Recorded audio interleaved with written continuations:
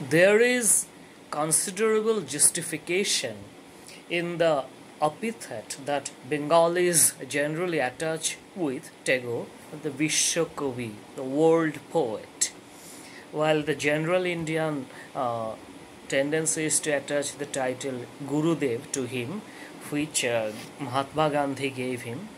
Tagore called Gandhiji Mahatma, and Mahatma called Tagore Gurudev. So these two are the origins of their epithets, though there are other versions. Anyway, why Vishwa means world. Even his institution's name was also Vishwabharati.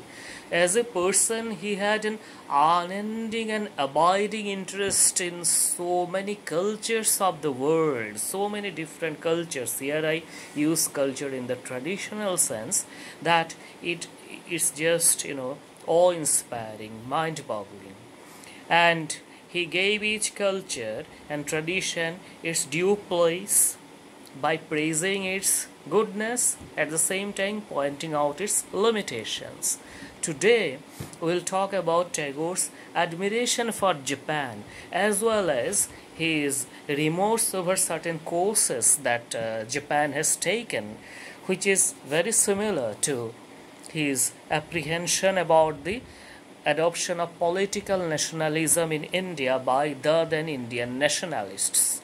And we see somehow Tagore was right, because the problems had not been solved yet, not only in India but in any nation. So there Tagore was quite ahead of Gandhi, in the sense that political nationalisms will not solve the problem of nations, because so long as we have this, we will always be warring groups against one another.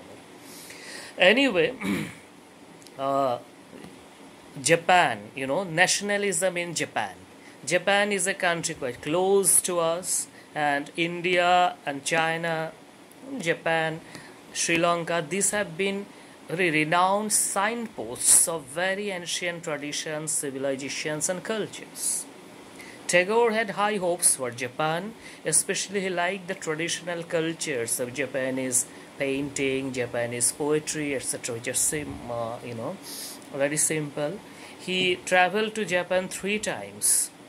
Once in 1916, then in 1924, then again in 1929.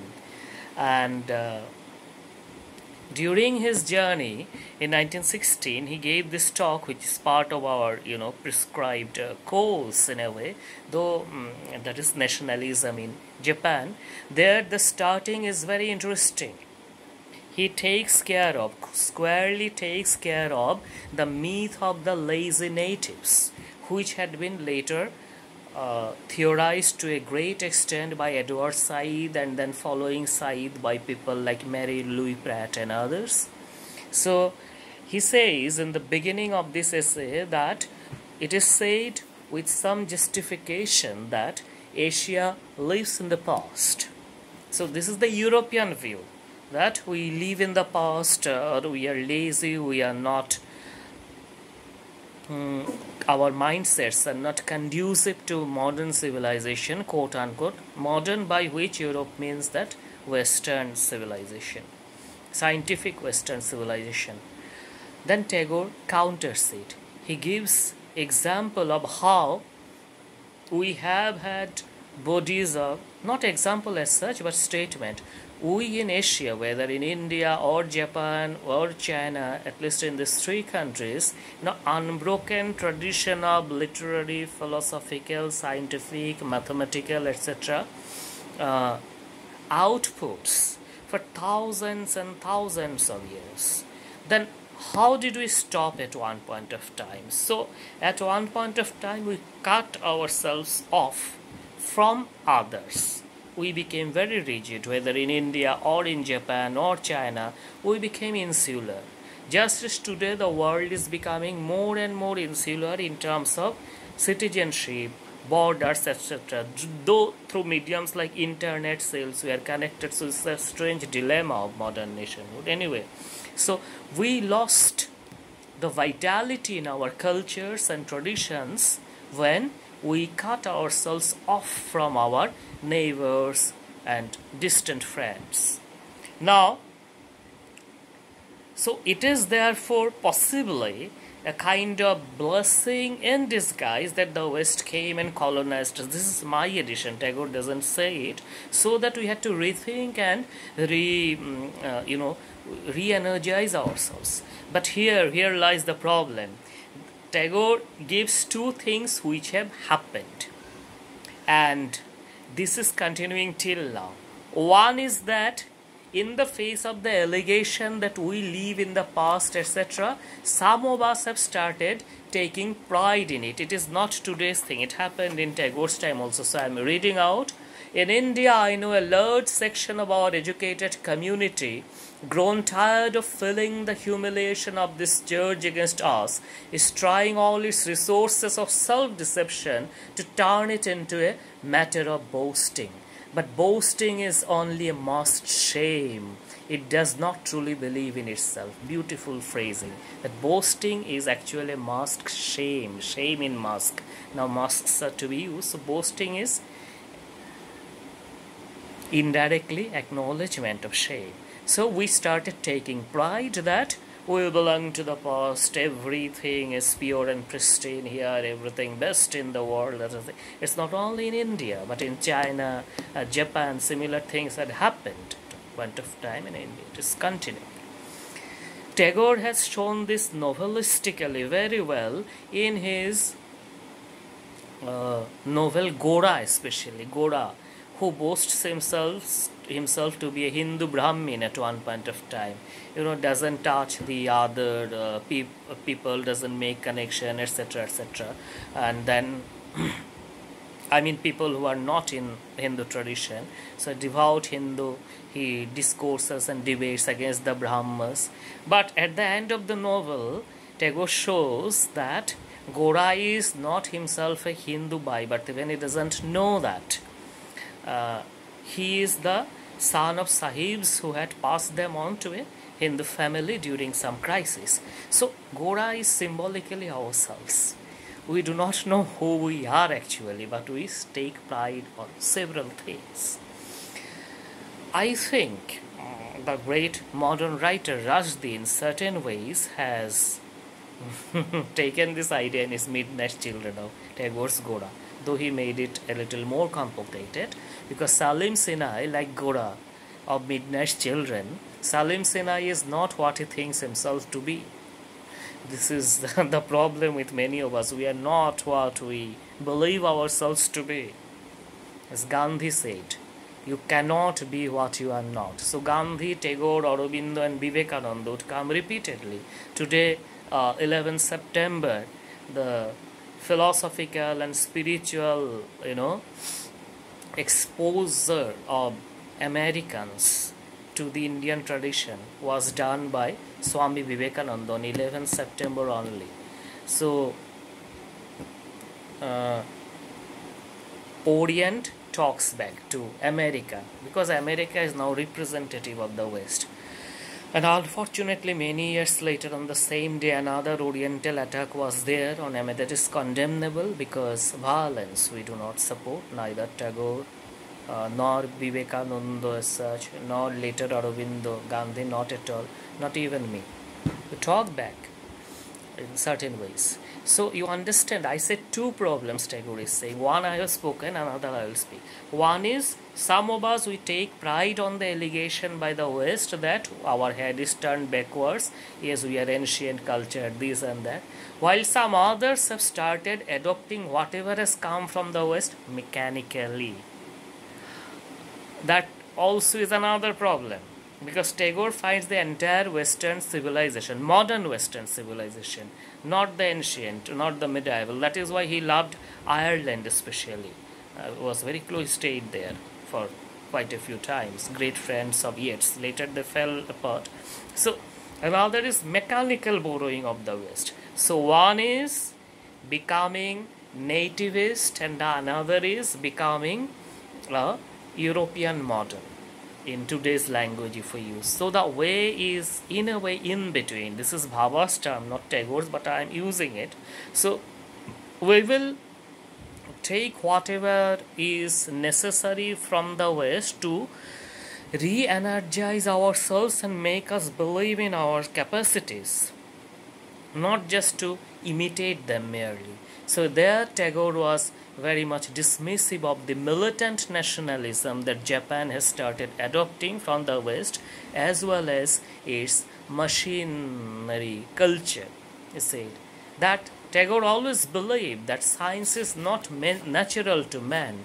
So science is a result of labor studies. So here he says the real truth is that science is not man's nature. It is mere knowledge and training. By knowing the laws of the material universe, you don't change your deeper humanity. You can borrow knowledge from others, but you cannot borrow temperament. So I am reminded of Tulsidas, the great poet who wrote Ramcharitmanas. He said, "Raja kare rajya jay, yodha bhaye ran jai, apna man ko bas kare jo, sabse sera wohi." That the king conquers kingdom, the warrior vanquishes another warrior, his competitor, but he or she is the best person who can conquer his own mind. So science doesn't help us change our basic nature. In certain ways, religion did. It is true it produced many bad things also, but properly used it gave a lot of things, without which humanity may not have survived at some point of time. So that is, literature can change if you read well, but today even reading literature is also not required due to science. I am speaking on YouTube, so many won't feel the need for going to the text. They will say that this will suffice. Yes, for an answer this will suffice, what I will say possibly, but it will not suffice to make you a better human being. Please read the 3 texts on nationalism by Tagore to know how we are, what we are. And then there is a third way. You need not either follow mechanically your ancient tradition, nor you need to follow equally mechanically the so-called modernity of the West.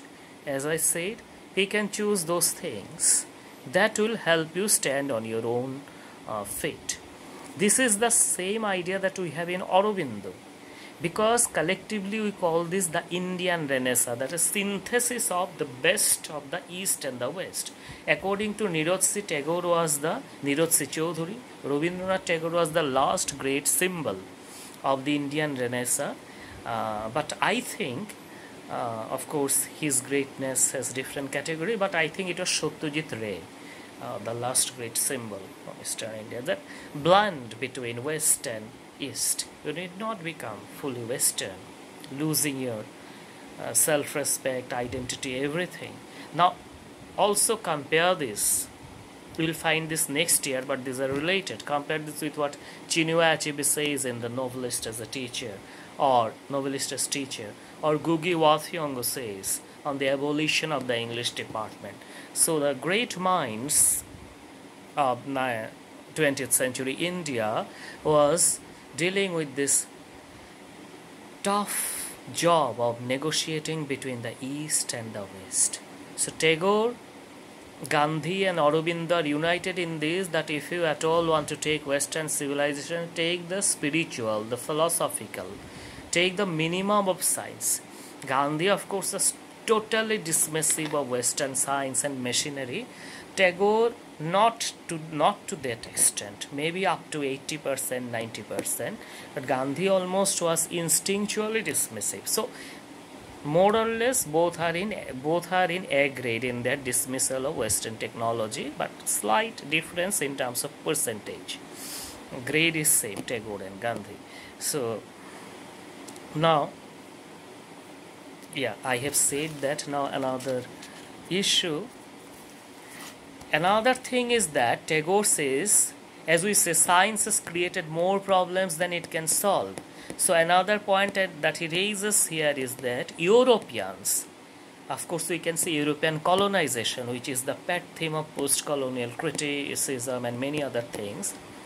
As I often say, that hackneyed cliche, the fact that I am talking to you in English, a language of not of my 14 generations of ancestors, and presumably, if I am addressing to my students, possibly it is not yours also, mother tongue or ancestor, but that we are, this is the power of colonialism, the power of language translated as the language of power and vice versa. So, the West has created more problems than it can solve. So we had First World that Tagore saw it, Second World War luckily he didn't see. Now coronavirus.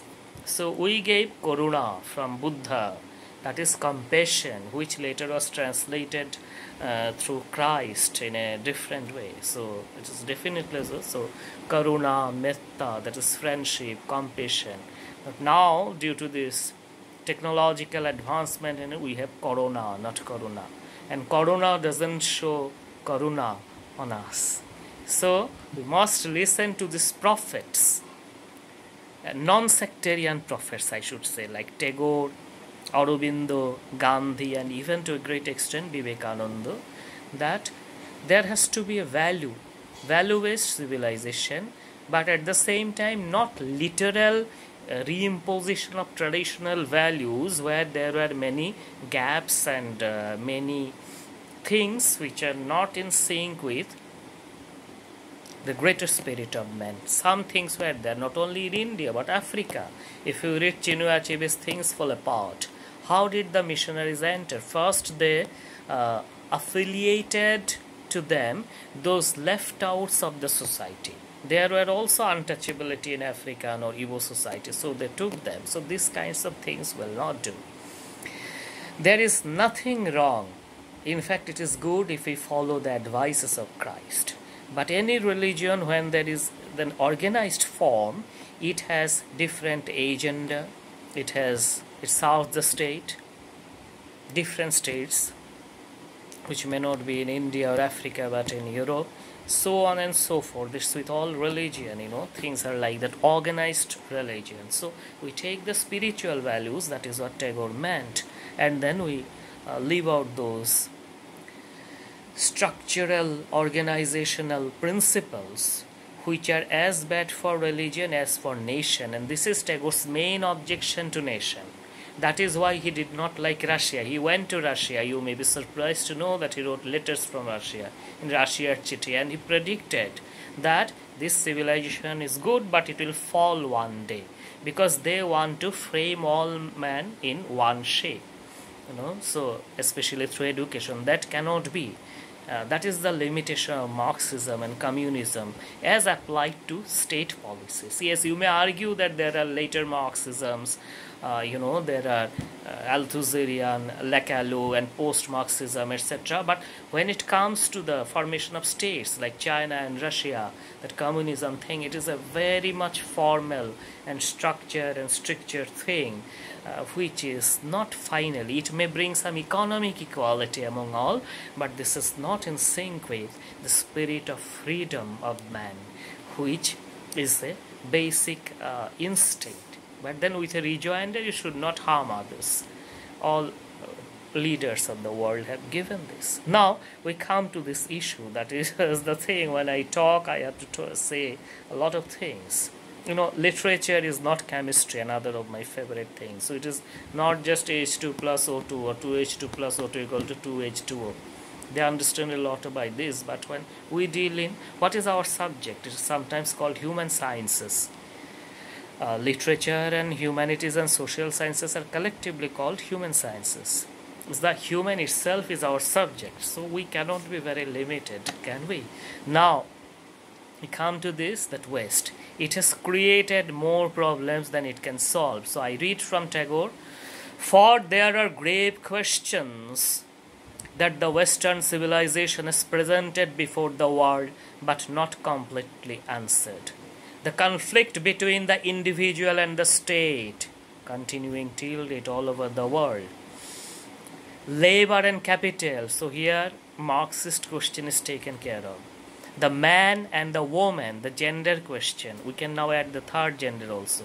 The conflict between the greed of material gain and the spiritual life of man. So we can be both God and Satan. So this conflict, you must have known in certain place and in some place, not here in Assam and India, everything is right here, there's no problem, but in certain places, people are doing business even with corona packets, corona kits and all that, and even not certain people, some say that the entire thing is also anyway, but that is unsubstantiated, but smaller, it has also been turned into. I always feel, though I do not espouse, as I have said, Marxist philosophy as a whole, but education, health, these two sectors should be within everyone's reach, and nobody should be allowed to do business with that. You do business with other things, but education and health, and yes, basic food things. Yes, with luxury, with beautiful Punjabi shari, so many things, mobile. This okay. If we cannot have an absolutely communistic state, okay, do business. But my point is that health and education and basic business should not be allowed in any country. That is the biggest weakness of American healthcare system. It is mostly privatized. The fact that in spite of this onslaughts of corona, till in India many people are in a very good position, is also due to the fact that we still have a public healthcare system, no matter however weak it is at some points, but it is our benefit. Had it been fully privatized in India, then majority of us would not have been able to get even the basic support that they're getting now. So the conflict between, so these are the problems that West has created. I repeat, please read this on page 13. So Tagore is creating all this list, inventory. The organized selfishness of nations and the higher ideals of humanity. Organized selfishness of nations, Tagore approximates in a way, in course, what the Marxists say, but then Marxist nations themselves became like that. Because finally what happens in any given nation, a particular group of people, they control the majority in the name of democracy or whatever, because per se we cannot have democracy as we had in Athens, none can have. So what are the alternative trajectories? The conflict between all the ugly complexities inseparable from the giant organizations of commerce and state, and the natural instinct of man crying for simplicity and beauty and fullness of leisure. If you don't have leisure, adequate leisure, you cannot produce things. If Newton did not have time to think why the apple fell, our civilization would have been 2000 years backward now. It is true that before Newton, some Indian also had spoken about this, but it was not laid out fully. But because Newton could think freely, but now in this technological civil technocracy, you don't have time.